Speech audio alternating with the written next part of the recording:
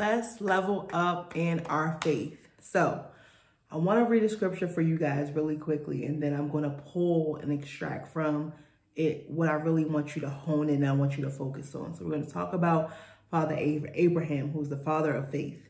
All right. And so Romans 4, King James Version says, and he was not weak in faith.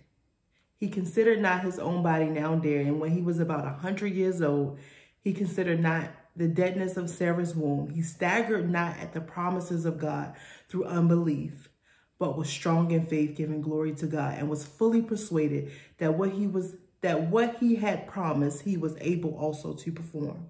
And so how do we level up in our faith? How do we know that we need to level up in our faith?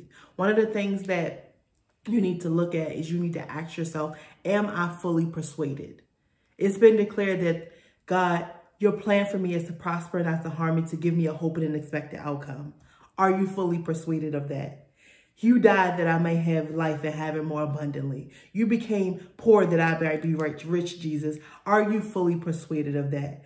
When things happen in your life and God tells you something is going to happen and this good is coming towards you, and then things around you, your environment starts to look contrary to what God said, are you still fully persuaded? The Bible says that Abraham said he staggered not at the promises of God, but was strong in faith, giving glory to God. And he was fully persuaded that what he had promised, he was able also to perform.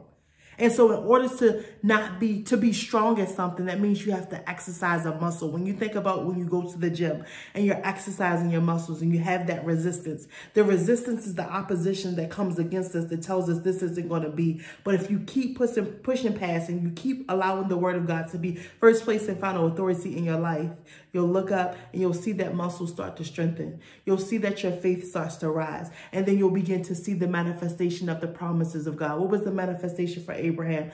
Isaac. Sarah's womb was dead.